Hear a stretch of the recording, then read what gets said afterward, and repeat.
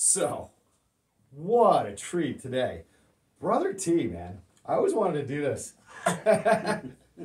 Oh, do it It's so what much it's all better. about. It's all about the nipple twist, man. It is. It really is. So all about, it's more about love than just twisting nipples.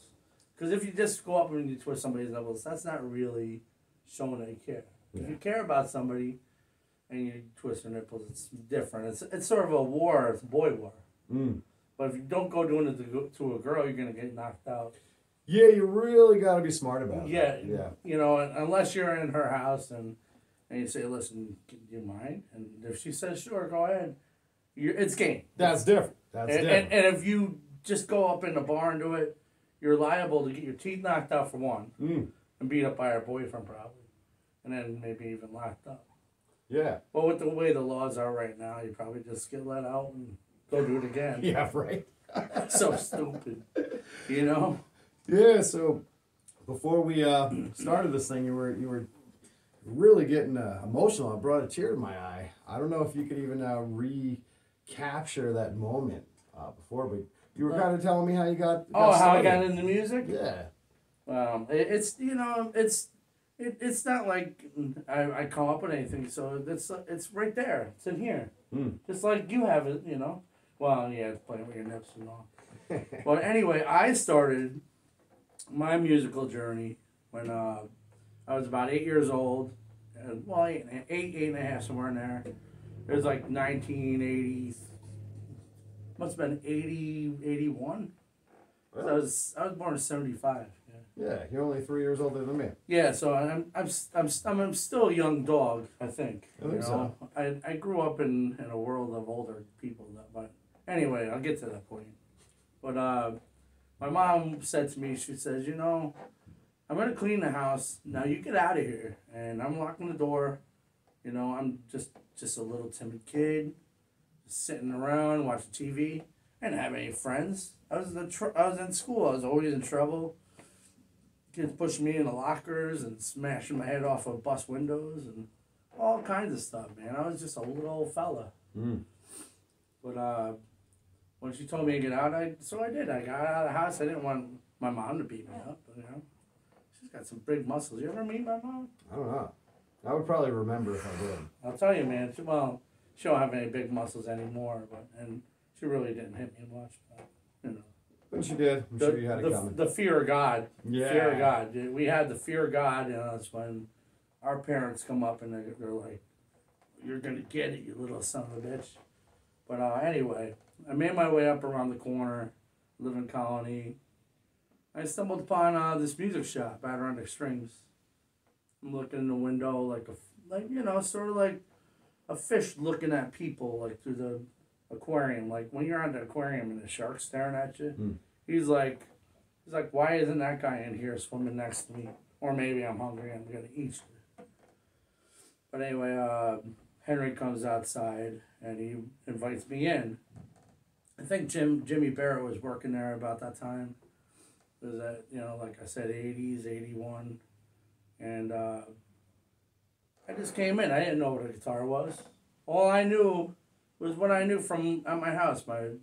My parents listened to the Beach Boys and playing, Neil Diamond and Barry Manilow and all that older stuff that really wasn't my bag. Yeah. My Uncle Dan, when I started hanging out with him, he was the one that introduced me to Led Zeppelin, Rainbow, Van Halen, AC/DC, Pink Floyd. The list goes on. And he says, you want to know real rock and roll, this is real rock and roll. And we sat down when I hung out with him. Used to spend a lot of time with my Uncle Dan. He was my favorite uncle. And we would watch, The Wall and the scene where the guy cuts his nipple off and all that stuff. I don't know if you know that. I don't remember that part. That movie is traumatizing. It's a trip and a half. And I never did any drugs my whole life, so I don't know what the experience would be to it would suck. Watching tripping or suck. Who would want to do that? Maybe you. No, I don't know. No, I would love to trip. I'd rather watch something that's just if you walk calm and I hold my leg out, is that the kind of trip you want? Yeah, sure. That's what we were talking about, of course. That's right. But anyway, I watched the song remains the same. I fell in love with Led Zeppelin. Still love Led Zeppelin to this day. And, Jimmy Page is a very influential guitar player. Over the years, I don't think he's the best guitar player in the world, but at that time, I thought he was like God. Sure. And well, he doesn't suck. No, he doesn't suck. And Robert Plant, I thought that he was God too, and he might be. Actually. And I lived by the words of all those songs, and especially "Stairway to Heaven" backwards. Yeah. What is it? Every road has two ways. Is that where turn it back? I think so. Sometimes it goes. I don't remember the exact word, but you're listening to Saint and talk. And what other song had it in it? There's another band that did that. There were a few. Yeah. Like Britney Spears, maybe. Well, Britney Spears, I know you were a big fan on it. You're a big fan. Of course. And you still, before I came here, when you just took the damn shirt off. I just took the shirt off. I don't know why you did that because. I still got the bedspread. And you were listening to Tiffany when I walked through the door. Love Tiffany. I interviewed Tiffany last year. What's up with that? Tiffany. Jesus Christ. It's love Tiffany. It's all right. To all the Tiffany fans out there, it's okay. Tiffany, you got my heart. That's right. But we'll get back into Adirondack Strings. I think I want to play a song that I wrote at Adirondack Strings. Okay. It's called Chubby Chicks. Oh, all right. Well, let me make way for you. And the Chubby Chicks are the ones I dig. Hell yeah. They're, and I'm not talking big flabby girl. That's, big girls are okay. But I like bubbly personalities. I like kind of like thick girls that are cute. Mm-hmm. Why not? And, hell yeah. Hey, man. A little bit more cushion for the pushing. Well, on that note. Got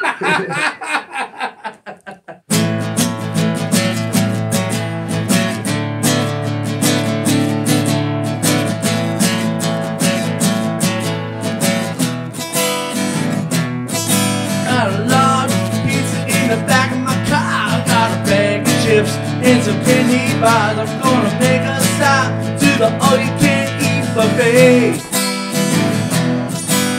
I'm in search of a singing cow with childbearing hips and a big behind.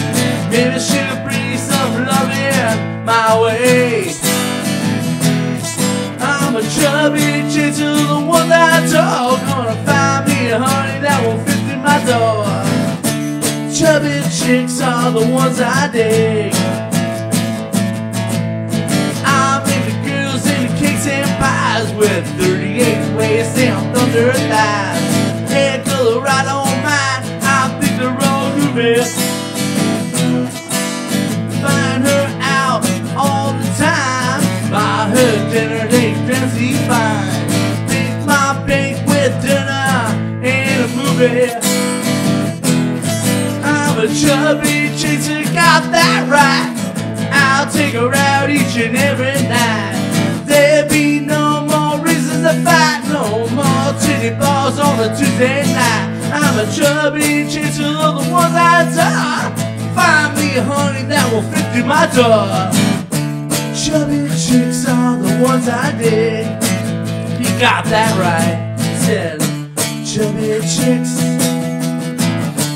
Chubby chicks. Chubby chicks are the ones I dig.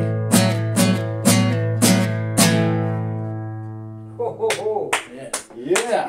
I as I sit here and I try to play the song, I can't play it perfectly. But my friend Sam Farkas, from back in the day, he owned Adirondack Strings. Okay. I don't think you ever knew who he was, did you? I don't think so. He was a fantastic jazz musician from right here in Albany, and he passed away. I think I was in my late 30s. He was only 58 years old. Wow. And he was playing one night and Saratoga, and he had a medical emergency, and he ended up passing away. Damn. And he was very beneficial to my life and my musical career. And Sure. He was a funny guy, and he helped me write so many songs and had some brilliant ideas. And I just have to thank him. You know? Definitely. Well, definitely thank him, and yeah, man. I mean, I was gonna make a funny joke of how my wife shouldn't go on that diet anymore after that song, because you're kind of getting a little heavy in the loafers. Yeah, you know. Oh my God. So what's this next song that you're gonna play here for us? I think I'm gonna. It's about about one of my friends. His name is Rob O'Donnell. Do you happen to know that guy? Never heard him. I'm gonna play it. It's called Plumber's Crack.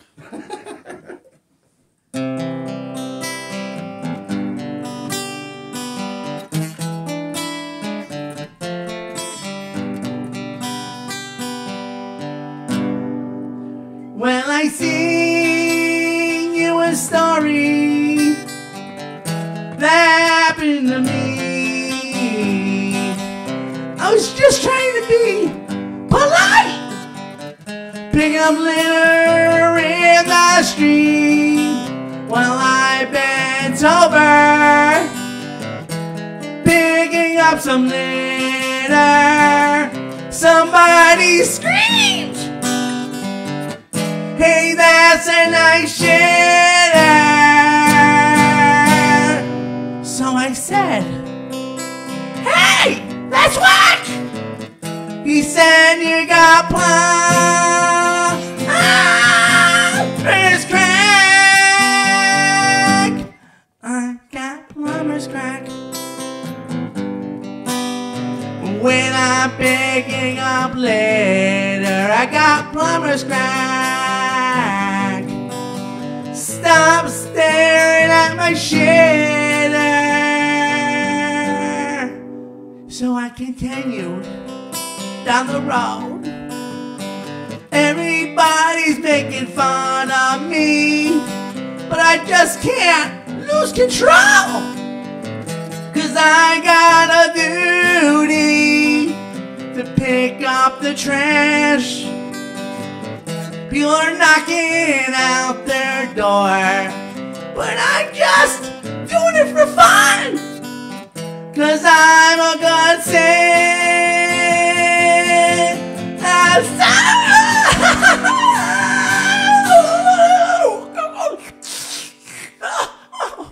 But I think I got plumber's crack.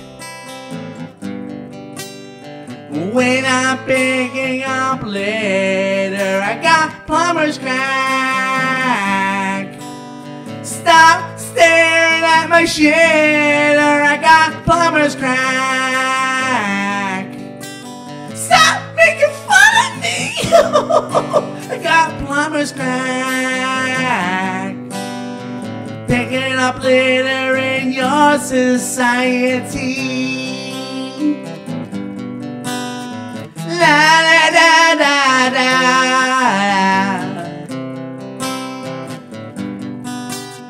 La da da da da da. I got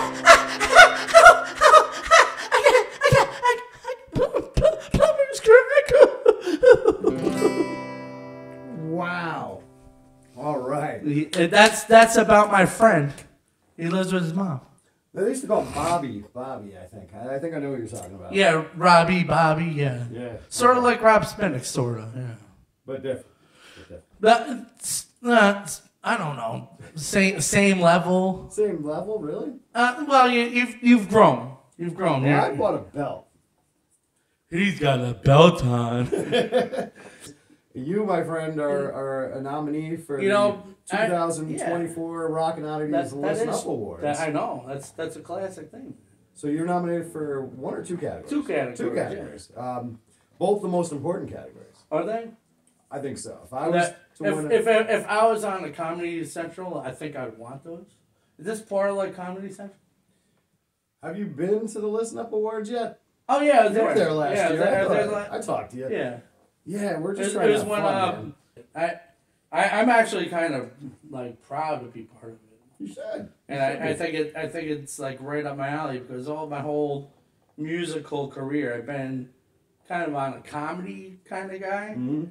And that's what I really dig, man. And you know, I get a little emotional, just like the rest of us, Sure. you know. And I might come off the wrong way on Facebook, but you know, Facebook, I give the finger. And, you know, that brings me to my other band that I'm going to be playing first time in 4 years with those guys. Really? Non-compliance. Wow, it's been that long? 4 years since we played the show, man. But we're going to play a show at Empire Underground, and we're playing that on March 16th. So, you know what? That's probably going to be a day I'm going to be drunk. Oh. I don't drink that much. But Okay. on parade day, come on. Oh, it is parade day. Wow. That's a great gig to get, man. Are you going to drink with me?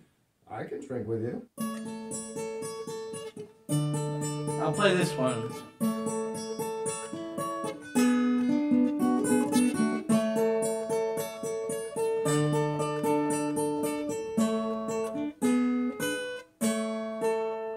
She's got barrettes on her pubic hairs, so her cribs could have a carnival. She's so damn nice to them, how she loves them so. They're jumping all around, no Ferris wheel. She's so damn awesome, 'cause she's got sex appeal. It's like she's from the 60s, or just a hippie. Man, I bet it smells down there. She's got barrettes on her pubic hair.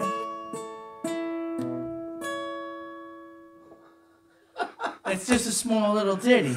Oh my God. But you know, I'm gonna have to play at least one more. So I'm gonna play this song. It's called "I Love Lesbians." Can't get no satisfaction, but I dig girl on girl action. I love them, but they don't love me. Ain't got the proper equipment, as you can see. Why don't lesbians love me? I like their leather and lace. I wanna sit on my face. We can die later than 8.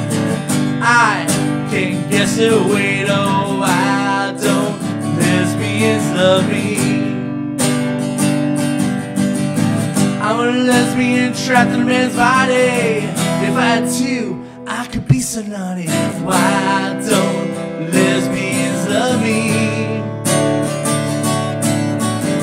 Dildos aren't I needed, 'cause I've got me a penis. Why don't lesbians love me? I like their leather and lace. I wanna sit on my face. We could die later than 8. I can't guess their weight. Oh, why don't lesbians love me? See them in all the magazines, watch videos on my TV. Why don't lesbians love me? I don't get a monthly friend, and I can shove it in either end. Why don't lesbians love me? I like their leather and lace. I wanna sit on my face. We could die later than 8. I can't guess their weight. Oh, why don't lesbians love me? I need to know, why don't lesbians love tea? Well, on that note, that's pretty much a wrap. You got anything else that you'd like to say to the people? Stay positive, play music, and just be you, man. You can't be somebody else. If you try to pretend to be somebody else, it's just gonna flush you down the toilet, and laugh as much as you can. Bust on your friends. If they bust on you back, laugh with them. And then just come back with something better like I do. I'm good at it. Mm-hmm. I've been busting balls since I was 8 years old, hanging out on a string. So Yeah, you're pretty darn good at it. too good at it. Yeah. Too witty up here. When you're witty in your head, you'll always be good. So just stay real. And pinch nipples of your friends. Please. And give hugs and always tell your friends that you care about them, and because you never know, you might not see them tomorrow.